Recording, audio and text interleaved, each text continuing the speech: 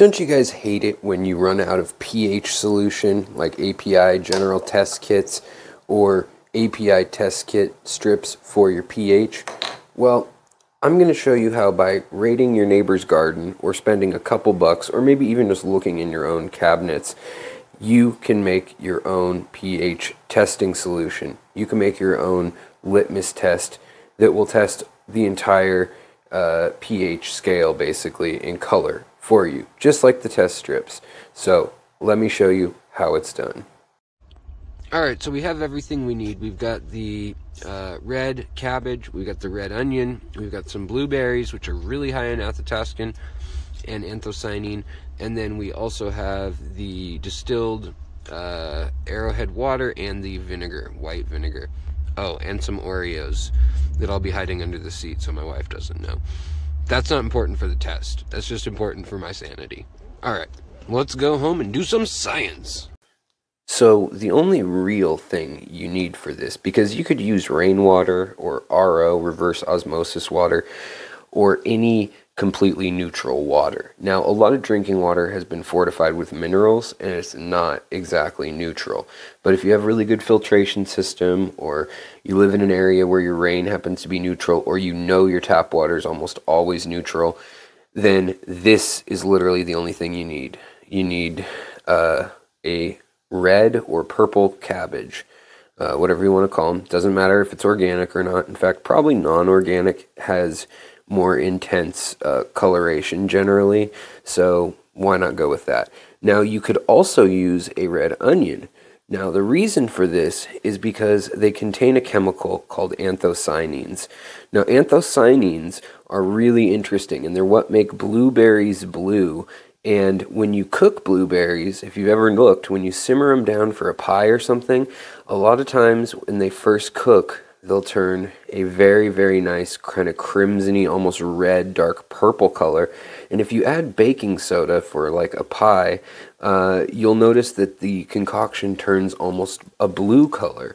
Well, that is the exact same thing that's going on. Anthocyanin is able to detect how many parts hydrogen are in the water because it bonds in a predictable scale. And the same chemical that plants and birds and fish actually use to produce the color blue in their body pigments, almost always they use this same chemical, is in these veggies. And you can chop them up and then you can cook them, boil them in water for about 20 or 30 minutes, and then strain out the debris, and you'll be left with a purple color liquid. And that is the anthocyanins in the water. And there's other alkaloids, but that is the part we need. So let's chop these up, boil them for half an hour, and let these chemicals do their magic work. Alright, so as you would guess, we're actually looking for the purple part of the plant. So the outer leaves have the darkest purple generally, although it may be all the way through.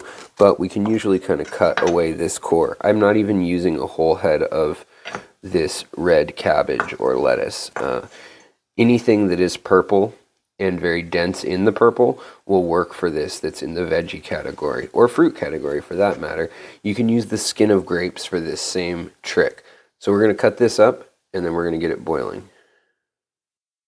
Alright, one more side note is this can make a purple mess, so don't use your wife's favorite wooden cutting board. Not that I did that or anything. Cut. Alright, so you're going to want to use distilled water, like I said, and that's just so there's nothing that's going to bond with our reagent or indicator solution we're making. So just add as much water as you're going to need to submerge approximately that head of cabbage or onion or whatever it is you use. And then what we're going to do is we're going to put those cut up pieces into here, and we are going to let it simmer. The heat is not going to destroy anthocyanins, which is a nice handy fact. Also, side note, if you're ever really thirsty and you're drinking distilled water, add salt, because some sort of electrolyte is needed in the form of potassium, magnesium, salts, and it can actually dehydrate you by washing the salts out of your system. Not that I learned that the hard way at what was it, Lollapalooza 2003 or whatever it was. Yeah, not that I learned that or anything. All right, moving on. So let's go get the cabbage now that it's all nice and chopped up, and we just want to put it into our little bowl here. And I'm doing this one-handed, so I'm going to stop because I think I've already told you enough errors that have been made in this video. Alright, so once we've added our cabbage to our water, now it's time to just let it simmer. Just get it to a boil, and then you can just put it on to simmer.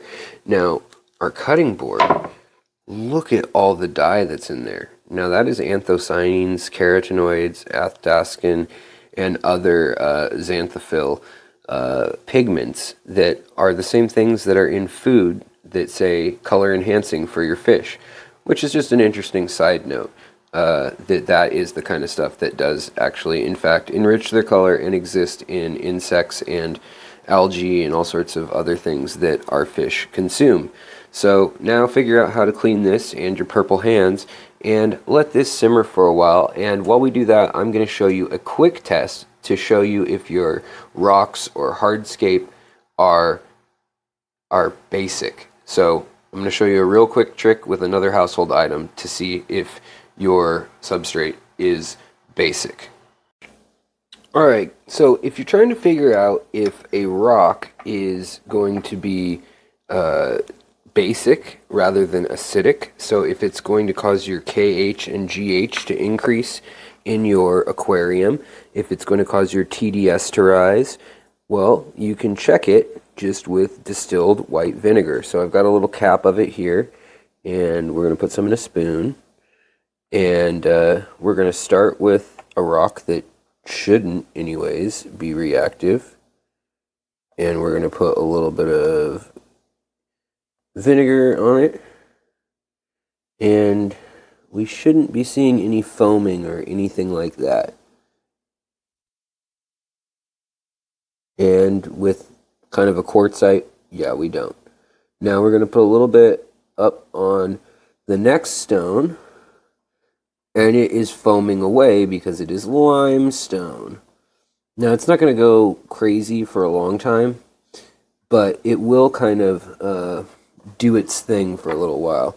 Kind of ran down, and it'll keep foaming in the areas. If you can see it, you'll see the bubbles acting as it touches new areas, as it's reacting. Now, the last one we're going to do, see if we got enough in here, is going to be the most reactive in the sense of long-term shells.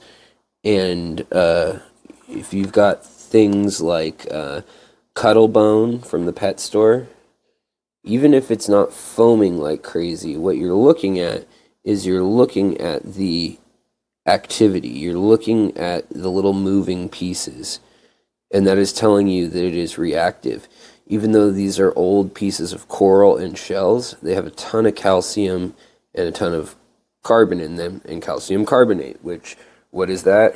It basically, the constituent ingredients of baking soda is what's reacting to the vinegar, just like when you put baking soda and vinegar together.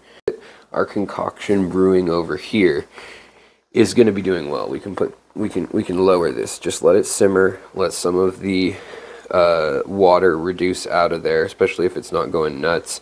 The water will become more and more purple. You can mash it if you want. It's no big deal. You're mostly releasing water. But this is the final stage before filtering. We can already see how purple that water is getting. Well, if I didn't fog up my camera, let's see here. We can see that water is getting a deep, dark purple. So that's what we want. So we'll keep doing this for another 20 minutes, 15 minutes. And this little vinegar trick is just nice if you're out collecting wood or coral or shells. If you're curious if it's going to react in your aquarium and make your water harder, if it's going to make your water higher in its pH, like move it from 7.0 to say 8.5 or 8.8, something like that, because you only want that for certain fish. So let's finish this up and I'll show you what you can do with this so that you can use it in the aquarium or fish room multiple times and find out some pretty cool stuff. Alright, so we've got it simmering. It's been about 30 minutes. Went in there, kind of mashed it up a little bit. I'm going to turn off the heat. And now that the whole house smells like butt and we don't have a fan to get rid of the humidity, so now we have cabbage smelling soup essentially all over the house, we're pretty much good to go. So just let this cool naturally. And one cool thing is that is cellulose, lignin, tannins, DNA all together. And most of vegetative matter is water. So we're going to strain that out, strain all that fluffy stuff out. You can use a coffee filter, you can use cheesecloth, but let it cool first, strain it out into a jar. I'll meet you once we've done that. Alright, so we have the mash left over. That's it. There's a little bit of liquid that'll form on here, and we're getting the last few drain bits out of it. Just trying out different pieces of paper to turn into test kits, basically, into test strips. And you can see this one's turning blue, so it probably has something basic in it in the binding of the paper. It's actually really blue down here, and then up here this one's actually turning a little pink, which would indicate more acidic.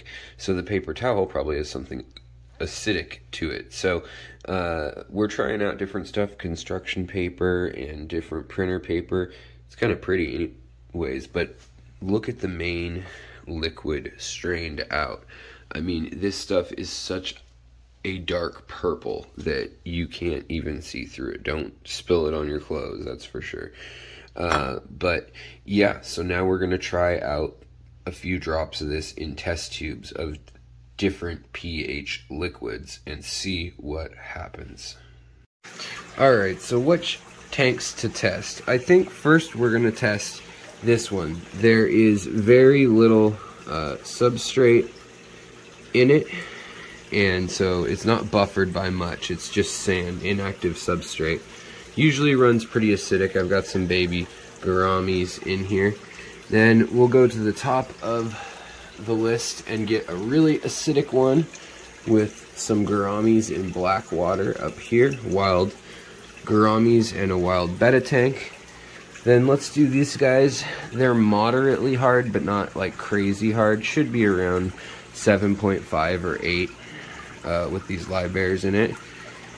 And then let's do one last hard tank. This one should be really hard. 8.6 or so. This is my Tanganyika-ish / African Rift tank. And then we'll get one more just for fun in here. Let's do this one. The CO2's running on it. I think this will be an interesting one. We'll see if the CO2 has made it more acidic. And I guess I'll just pull it from here. It's like I got an IV. Alright, so now let's go see if this concoction really works. Alright, so we've got our little laboratory testing grounds and a straw. So let's try putting a few drops in just some aquarium water that I gathered. So we're going to just let a few drops go into here, maybe a few more. I don't know, what is that, 5? It's going to depend totally on your the quality of how much you extracted and your actual plants, whether it's an onion or whether you use something else. But we're gonna add, you know, a few drops, see what happens, a few less to this one, and we'll do like, let's do a similar amount in this one here too, and then we're gonna leave it be and see what happens. Now over in here we should have a more acidic solution, so it should be turning kind of red or pink. Ooh, yeah, look at that. Compared to the others, it is like strawberry pink. So this was from more of like a black water setup. The pH in this is down in the like probably 4 or 5 range. I mean, we'll have to figure out, but I'm curious now if we add more to it. Let's see if we can actually get it back to purple. So it looks like you actually have a pretty wide range of how much you can put in with it, and it's gonna stick with that color. So it's not turning more purple as I added more, it's just getting brighter red. So then over here, this should turn like a blue or a green, because what this is the Tanganyikan tank, and so it's got lots of shells in it. And what do we get out of this one? Oh yeah, we got a beautiful, oops, added a little bit too much, but look at that beautiful blue. It's like a purple and a blue. From the top, it actually looks like a green. Let's see if we can get this, if I can show you guys this in the light. It's a really nice green color.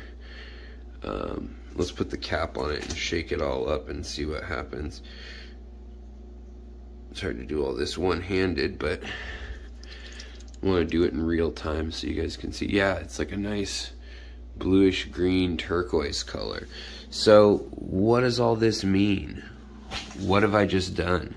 I mean, these look, this one looks close to just a little bit reddish purple to pink, so maybe slightly acidic. This looks purple, which is close to the main color, but then look at these ones. I wish you guys could see these actual colors. This is very close to a neon pink, and this is like a turquoise more than the blue that I'm sure it's showing up as on the screen right now. Either way, I'll leave a key for it, but this is a whole giant batch from half a cabbage that now you can store and just keep it unoxidized, so keep it airtight. You can refrigerate it as well, and you can test the pH of solutions. And so let me show you a wider range of things. Let's get a few like way off the chart type things and compare to, like, these are tank level colors. Let's get some way off the chart, like orange juice or something like that. Let's try to find that and compare.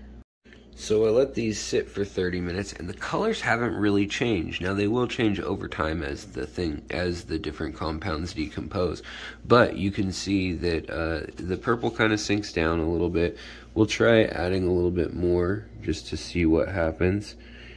It doesn't seem to dilute the sample at all.